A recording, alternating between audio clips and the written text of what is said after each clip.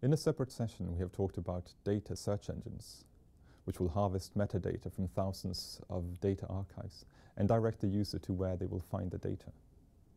We've also talked about the registry of research data repositories, also known as Re3Data, which is the foremost index of data archives. In this session, we will talk about the actual data archives, which are also known as data repositories. The repository is where the data sets are stored, and you will find the actual data. Data repositories come in all sizes. In the one end, there are small institutional repositories, which will store a few dozens of data sets, and in the other end, the major international repositories, which will boast tens of thousands of data sets. There are both multidisciplinary and subject-specific repositories, and most of them are free to use and specialize in open research data. Many research institutions have their own data repositories.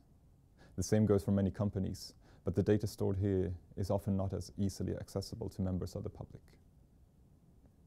The researchers are often free to choose if they want to deposit their data in the institutional repository or somewhere else. Most institutional repositories only welcome research data from their own researchers.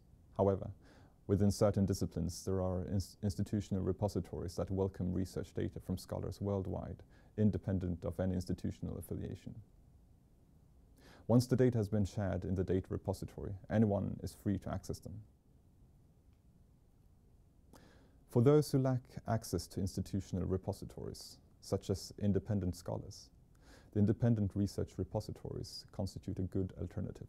Zenodo, Figshare, and Dryad are some of the most well-known independent repositories.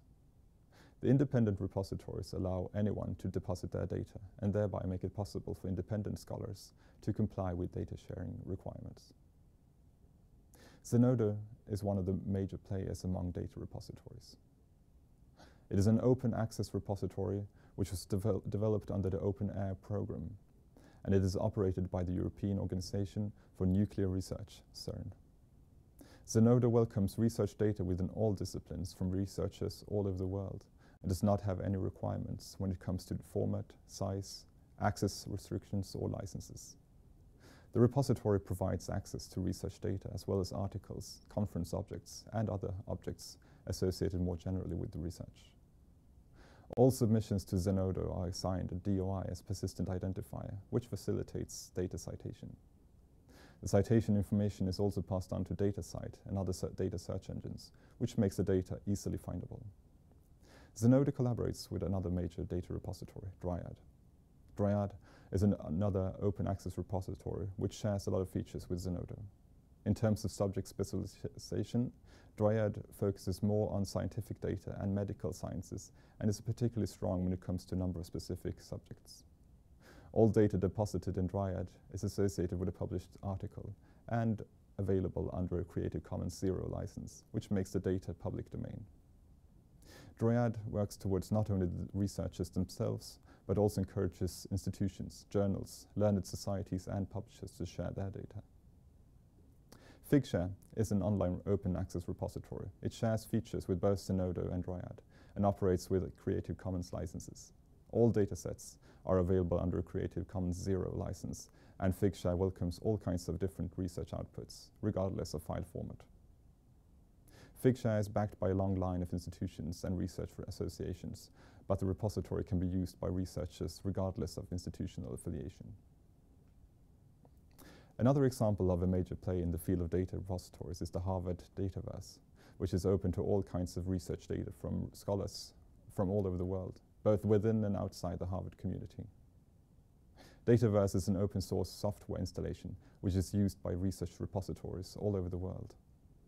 All the dataverses share the same interface and system, but each individual dataverse installation may have a specific focus.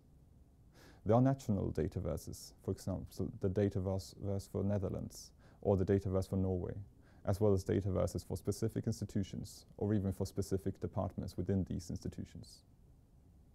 Each of these dataverses may in turn host dataverses on their own for a specific research group and so forth.